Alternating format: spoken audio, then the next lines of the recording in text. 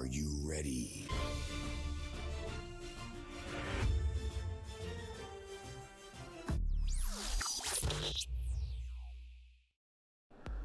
What's going on, guys? Welcome back to the channel. We are here once again with some more Mad Men. Hopefully you guys are ready to jump into another episode 4 of season 1. We have much to do, we have much to go. When you guys get to see this on YouTube, eventually eventually when you guys see this on YouTube, if you are watching this right now, just know that we started this a while back on Patreon. So if you want to see these episodes early, you know what to do. See how far it is. Maybe by the time you're seeing this, we've already finished watching the show. I mean, it's a bunch of seasons. I think it is 7 seasons. Right? So I don't think we're gonna be through before it hits YouTube, but anyways, you'll see how far along we are if you want to see my thoughts on episodes ahead. Please do take the time to check out the Patreon. There's plenty of stuff that's going on over there that's not on YouTube, so I appreciate the love. Okay, so thank you guys so much in advance. You know what to do, man. Gonna watch the reaction. I'll see you guys after for the review.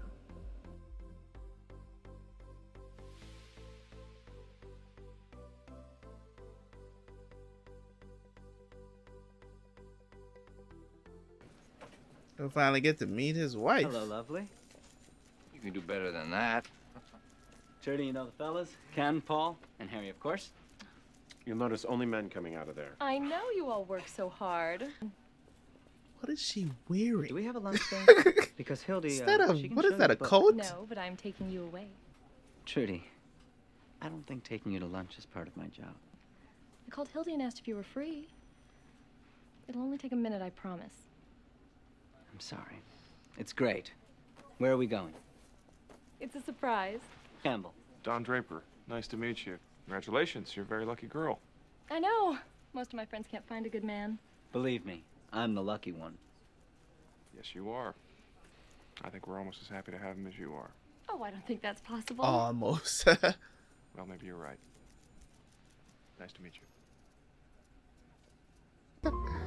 Trying to figure out what the hell she wearing, bruh. 1,500 square feet. It's two a nice dress. bedrooms. I don't know if that includes. No, the it's a main jacket. suite. On the Overall market for shawl. 32. Elaine, the realtor, says we can get it for 30. Lovely.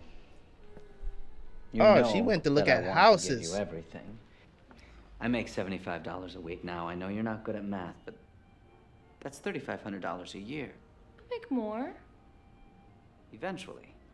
But if we put 10% down, that's an entire year's salary. We're not in this alone. We're a young couple that needs a little help. This woman is delusional, bruh. This man is laying the card down and you're not listening. It's the same one. Man, Hello? she's... I don't know why I find her Didn't expect so to see you back attractive, here. bro. Like, in But we're, every screening and television. thing that I've seen her in, It'll bruh. probably look better when it's breaking up Bonanza. He's perfect for Menkins. So he keeps telling me. Let you see Miss Mencken out. Not really. Not necessary. Rachel, listen, What are you doing? I don't know. Feelings for her. Doing like this. Yes, well, we both know how we'd like it to be. Can we at least have lunch sometime? I really can't see a reason for that. They both like each other.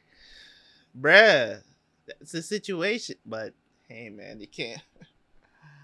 I don't know what to tell him to do because he obviously feels different about her than, you know what I'm saying, than the other chick.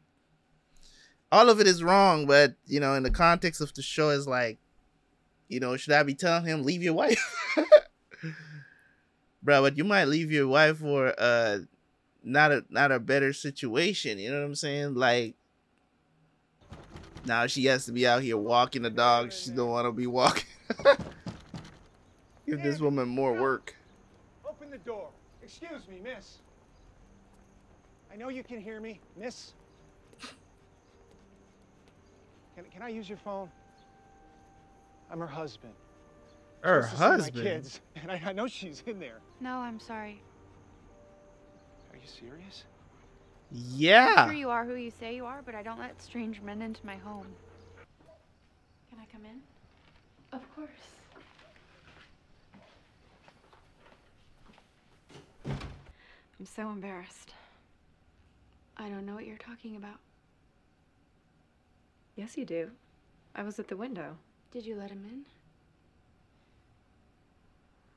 Yes. He's not a bad man. What happened? I'll tell you exactly. He had a lot of friends in the city.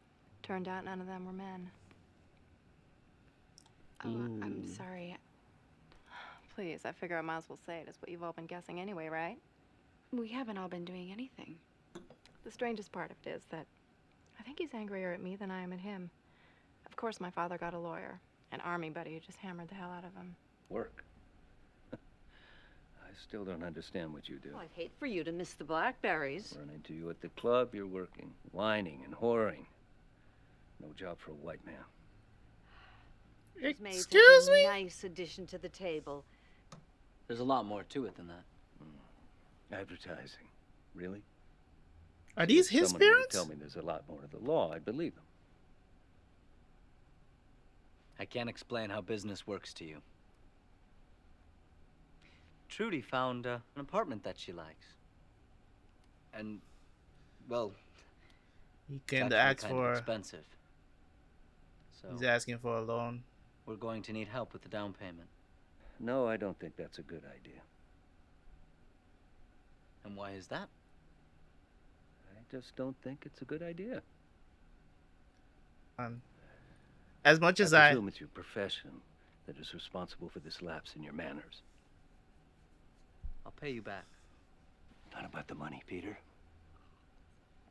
You know that. Why is it so hard for you people to give me anything? We gave you everything. We gave you your name. And what have you done with it? First of all, if you're trying to make it on your own and you're not like following in your parents' footsteps, you know this is a situation. If you're trying to be a man and grow up and stuff like that, you should not be going. They should be a absolute last resort. A situation like that is not a last resort. Your wife is taking advantage of the situation knowing who your parents are. So you got to let her know, no, I'm not asking my dad for any money. We're going to stay in our apartment the way it is right now until we save enough money to get a better one. That's what we're going to do. But instead of you putting your foot down, you let her drive you into it. This woman is probably just with you because she knows that your parents got money. It's the only reason why she's probably with you. But I'm not going to put that out there yet. You know what I'm saying? It's just a probability. That's all I'm trying to say. Okay? But at the same time, it's like, if you're a man and you're out there and your parents got money and if you're out here making it on your own and you're never dependent on your parents, don't start now. Don't start now. Keep pushing. Make it on your own. Obviously, they don't like what you do. Maybe he wanted to pass the family company down to you. You didn't want it. You wanted to do something on your own. The shit happens. I have friends that have rich parents and whatever, and they tried to hand off the company to them and stuff like that, and they don't want it. You get what I'm saying? But if you're going to do that, then you're not going to follow in your father's footsteps. And of course, you're disappointed in it or the choices that you're making. But if I was your dad, to be honest, I wouldn't give you the money either. I'm gonna be honest. I would not give you the money either because you're trying to make it on your own and you're trying to do this without help. You're not going to live in a posh apartment living off of me. It's like, oh, I'll pay you back. Yeah, right. I'm going to take that one to the grave. You're not going to pay me back, son. I'm sorry. Yeah. You got to remember, I raised you. All right. So if I know you're not that person who pays back your debts, you're not going to start now. Okay. Mind you, they were a little bit harsh towards him. I get that. And that's how parents are sometimes, especially when they have a kid that disappoints them in terms of, oh, I want to pass down a legacy to you. It's what I work my whole life for, to pass something down to my kids. But if you don't want to walk in that footsteps, that's fine. I'm not going to force you to do it. But don't expect me to not be disappointed. You get what I'm saying? Don't expect me to not be disappointed. And don't ask me for nothing. Don't ask me for nothing. You wanted to build your own stuff and do it your own way, right? So why you coming to me back for money? Stay in your lane. Work hard. I work hard so you didn't have to work hard. That's what I did as a parent, so you didn't have to work hard. All you have to do is just step in and take over and be a leader. I taught you everything. All you have to do now is just step in there and be like, yo, I'm that guy now. I'm my dad. Look at the Master P Little Romeo situation. You know what I'm saying? Man worked all his life to pass the business down, whatever he's built up, to his son, Romeo.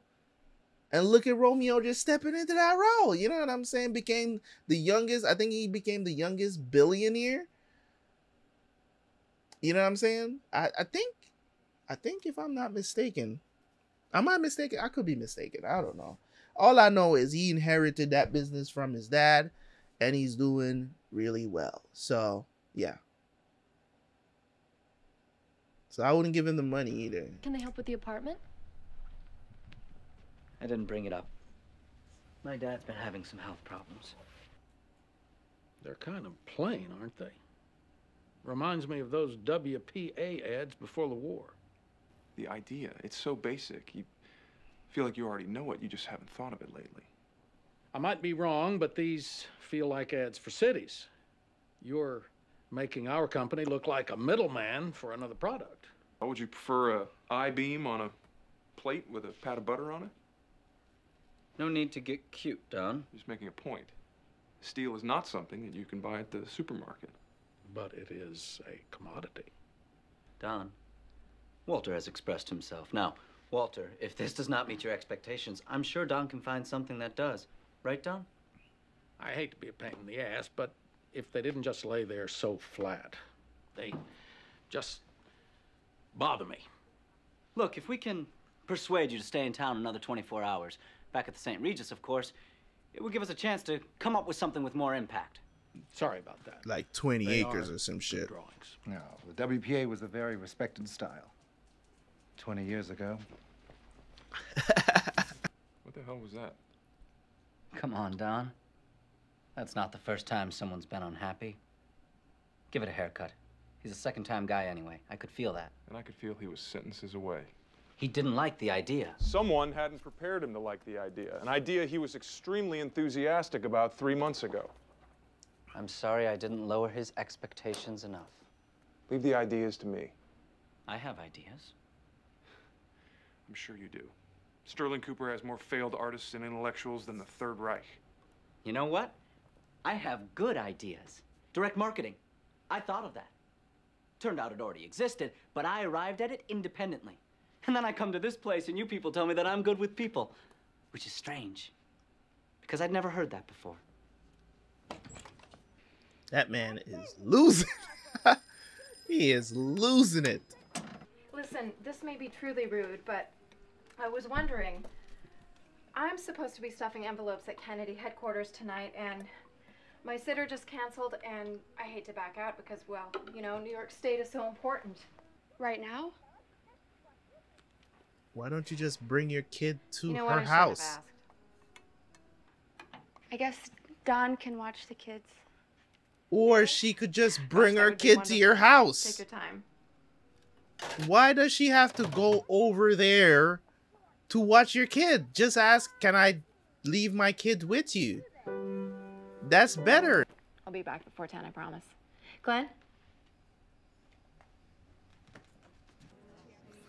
We have some great news. Already? Honestly, you too. It's not that.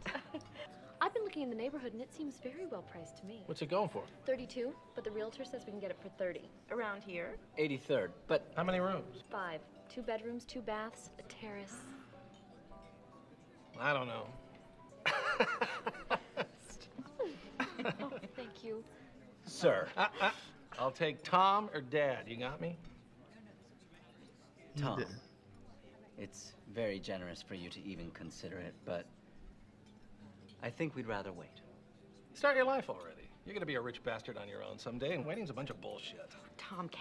It is. Your confidence is really, well, it's swell. Pete, this is an investment for me and you. Oh, and my jelly bean over here, of course. And I say this with a very sad but serious demeanor. You know what? I never liked this guy, but I respect him. You know what I'm saying? I respect what he's doing here because I think he just wants to make it and not have anybody say that, oh, I helped you do this, or, you know what I'm saying? I know this guy is not asking for like asking to pay him back or anything like that. He's doing this for his daughter, but it makes you feel less of a man. And I know it might seem insecure and all this other stuff. Listen, man, there's one important thing that men have that we curtail and we try to be as manly as possible. It's one of the things that makes us masculine, and that is our pride. And there's a lot of things that we take pride in that we don't want anyone, doesn't matter if it's family or not family, that we don't want anyone to compromise. It's very damaging to our personality, to our pride. It's very damaging. And this guy wants to stand up on his own 2 feet and make it on his own and take care of his wife, but his wife is not on board with that. His wife is out here looking for handouts and just can't be patient. Oh, I want the house now. I want the car now. I want everything right now. You know what I'm saying? Like the way how she forces it. Oh, you can't get it from your parents? I'll just get it from mine. It's just like, am I your husband, or are your daddy still taking care of you? Which one is it? You know what I'm saying? And in all respects, you know what I'm saying? These are the things, and I can tell you this from personal experience with having friends, and I've been talking about this from the last episode as well, where I tell you guys that I have friends that are in this exact situation, that have been through shit like this too. And this is one of the excuses that they use. Mind you, it's an excuse, so it's still bullshit, right? Did they tell you, oh, it's because she did this. She doesn't respect me. So why can't I cheat? Oh, you get what I'm saying? It's still a bullshit excuse, but it is what it is, right? But she's out here just what? Suppose your dad had said no. Who's next? You gonna find a man that can give you the house you want? Like, this is just crazy to me. Like, she's not on board with his program. And that's one of the things that, I mean, this is the 19 whatever. I don't know. This was set in the 70s or 50s or whatever. Either way, women still struggle with this kind of stuff today. You know what I'm saying? They still struggle with this stuff today. Right? Even though we live in a society now where women, you know, are in the workplace pretty much making the same, you know what I'm saying, making the same amount of money or even more than what men do. You know what I'm saying? Even though they still complain about it, which I don't know what they complain about. It's just those situations, man. You know, these are the kind of stuff that make men step out on their marriage because women just don't come on their program.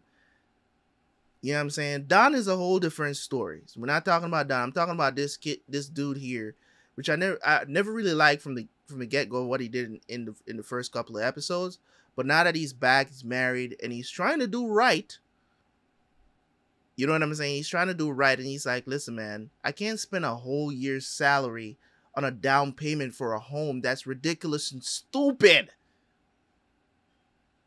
Like, do you understand how stupid that is? It's like, oh, you don't have to worry, I'll just get help. And it's not you going to work, mind you. It's not you going to work so we both can pay it or pay this down payment. The first instinct is to go hodl our rich parents? Bruh. Oh, thank you. You're gonna love it. We'll be so happy there. I think she's the one that's probably going to end up cheating in this thing. I'm just not sure taking that kind of money is a good idea. It's not paying for the whole thing. It's still a lot of money, and I'm not sure what it means. You would have taken money from your parents. That's different. Why? Because that's my money. I'll get it eventually. Sweetheart, he wants to help. It makes him feel good. And what about me? Well, what about me? See? You always get what you want, don't you? I got you. That's all I really wanted.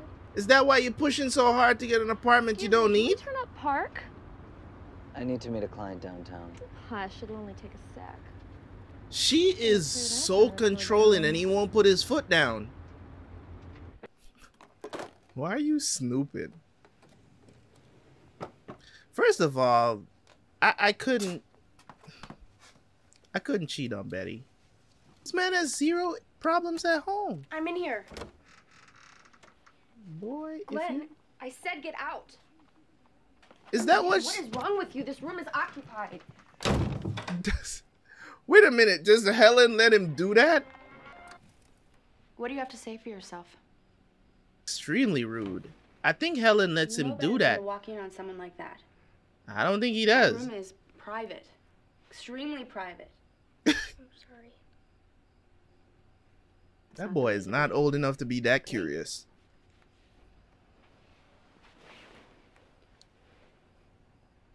He probably doesn't get much love. His mom is always gone. It's all right. I'm not angry anymore. You're pretty. How old is he? Well, thank you, dear. How old are you? Well, I'm the same age as your mother. Your hair is so beautiful. You look like a princess. This boy is into some shit. Well, What have you been watching, sir? Awesome. What? Can I have some of your hair? You are creepy. I Bruh. don't even miss it. I know you're not about to take a piece of your hair and give to this little kid. Are you serious right now? That is bad. Don't do that. Now off to bed with you. And no radio. He looks like he's about 10, maybe 12. Could be. Creep in the making, right? You know, I had some thoughts about your campaign today. Did you? I thought, Bethlehem Steel, the backbone of America. What do you think? Unbelievable. Did Draper tell you to try and sneak this one by me? No, I was just... Campbell, get off the clock. The only backbone I'm interested in now is right here. They were paid to entertain, Women, sir. What do you do? Well, I'm an actress, and I take some classes at Hunter. Do you? I would have thought you slept all day and bathed in milk. Bruh. Looks pretty familiar. Well, I wanted to maintain our original strategy, but I think the wordplay achieves what you're looking for. The idea that from the acorn that is Bethlehem Steel comes America's great cities. I know this isn't the idea you want to sell me, so don't sell it so damn well. Excuse me? The backbone idea. Campbell pitched it to me last night. Really? Backbone idea. Bethlehem Steel, the backbone of America. Wasn't that it? Ah, right. I liked that you were so enthusiastic about it, you couldn't wait to tell me. I don't know what this enthusiasm is coming from. They obviously again, don't boys. know. I don't know Pleasure where you're making you going happy, from. Walt. But it's a good idea. Good one. Enjoy it. You know what I think? I think I did something good, and you got the compliment for it. I need you to go get a cardboard box. Put your things in it. Okay? Yikes. You picked the wrong time to buy an apartment. I didn't expect that to happen to him. The show is like stirring up my good. I was about to say juices. That's no. This definitely is, you know, stirring my the conversationalist in me, right? The person who just wants to talk about this kind of stuff, right? Did Pete deserve to get fired? Yes. I'm sorry, buddy.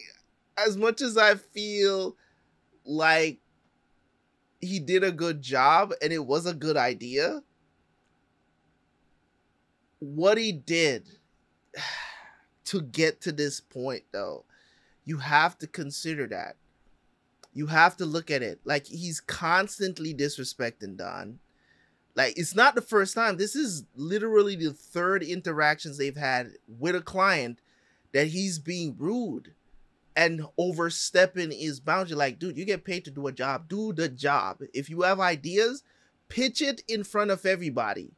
Don't pitch it like when you know what I'm saying? It's like telling the clients about your idea. Your job is not to pitch ideas. You get what I'm saying? Because you could have pitched a stupid idea and it would have reflected bad on Don. Suppose he didn't think it was a good idea and came in and was like, what kind of idea did you send Pete with? You know what I'm saying? Like, that's crazy. And then when Don tells you to, you know, enjoy this small victory, you know what I'm saying? No problem at all. Kind of caught him off guard and whatever, and he told you enjoy it. You're gonna be snarky about it. It's like, oh, I think I had a good idea and you took the credit for it. Like, I mean, what did you want me to do? You put me in this situation, my guy. You're the one that put me in this situation, and now you're being snarky about it? You get what I'm saying? Like, I didn't know. He caught me off guard with it. Right? And now I'm congratulating you. Mind you, I might be a little bit sarcastic about it, but at the same time, bruh. It's today. What happened? Well, I was breaking my neck trying to fix the hash he made yesterday. He was out at the St. Regis pitching copy. His copy. Is this the boss? Gentlemen, oh. Please. Oh, yeah, I forgot about this guy. Pete Campbell.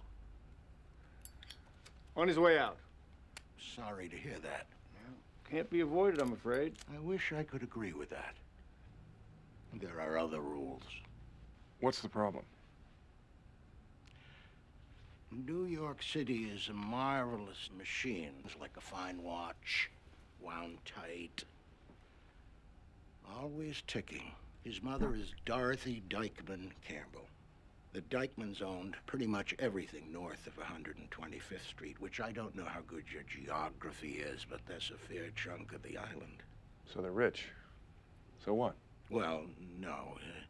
What's your concern, then? Well, I don't want Dorothy Dykeman Campbell standing on the dock at Fisher's Island this summer talking about how badly Sterling Cooper treated her son. It's a marquee issue for us. See my point? Absolutely. He's more valuable to the agency than I am. Don't fool yourself. There's a Pete Campbell at every agency out there. Well, let's get one of the other ones. You handle the words. You know how much we want you here with us. No doubt about that. There you go. I'm glad we're all better now. The hell do you do all day? Why do you even come in?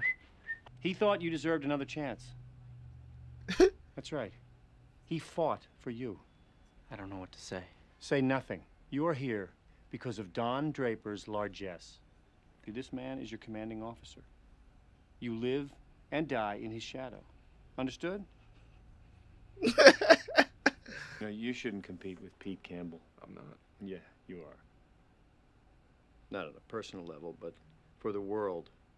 Maybe every generation thinks the next one is the end of it all.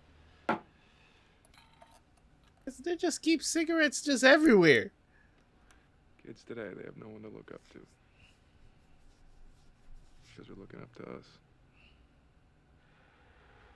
I kind of respect Pete, man, because Pete he doesn't want it.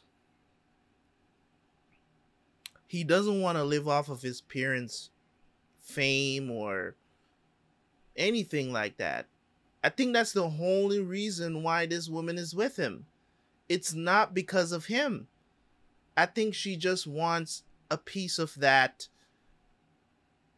prestige, if you will, because she knows, you know, who he is and who his parents are. I think that's the only reason why she's with him, is to be, oh, I'm married into basically, you know, royalty, if you will. Mad Men is definitely, with 4 episodes in, I'm definitely seeing the allure, if you will, as we go along here. I'm definitely seeing the possibilities of why people love this show. You get what I'm saying? The relationships, the day-to-day life, is the writing is incredible. The dialogue is incredible in the show. And I'm just 4 episodes in. Now, I don't know what's going to take place in the seasons to come. You know, I don't know if it's going to be one of those situations again where people are like, oh, it goes downhill from here. Or, you know, I don't know. I don't know if it's going to come to that. But at the end of the day, I'm definitely intrigued. I want to see more. I want to watch more of this show, because it stirs up a lot of conversations, especially with me. You know what I mean?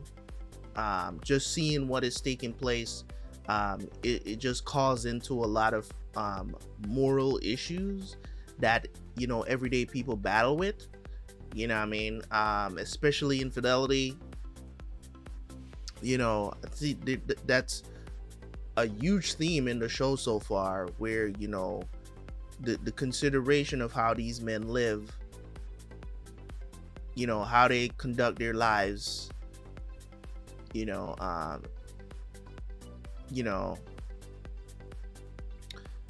Betty reminds me a lot of my girl.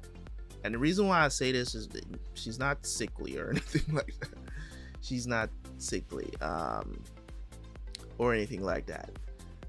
Like, she doesn't have any chronic pain in her fingers in it, but she does remind me of her. And the reason why is because she has this thing about her, right? She has this thing about her that's just very caring, very understanding, very on the program. You know what I'm saying? At this point, I wouldn't be surprised at anything that she does. I think I know her pretty well, to the point where I could say, okay, she displays a lot of those qualities. I do believe that she would be an awesome mother. You know what I'm saying? Just like Betty is. I believe Betty is a very good mom. You know, I think she knows that. I think she kind of knows that Don probably sleeps with other women, but she doesn't know for sure. She probably suspects it.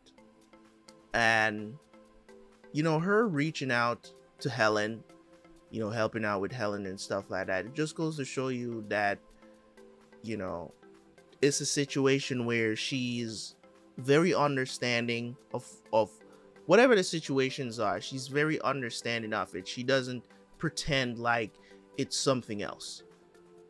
You know what I'm saying? But she worries a lot because of who Don is. She worries a lot.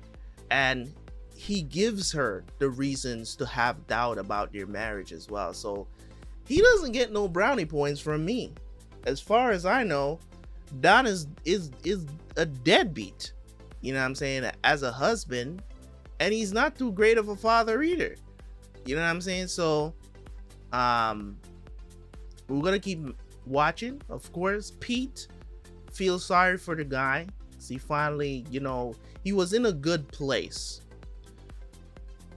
He was in a good phase, but I think he's starting to realize that his wife doesn't love him for him. She loves him because he's from a prestigious family, and it's something that he probably, you know what I'm saying, it's something that he probably don't want to get special treatment for. He wants to make his own way in the world, and it just keeps coming up. He doesn't know that that's what saved this job too. He doesn't even know that, and I think he's gonna find out eventually that that's what saved his job. You know, his parents are loaded, and they don't even want him.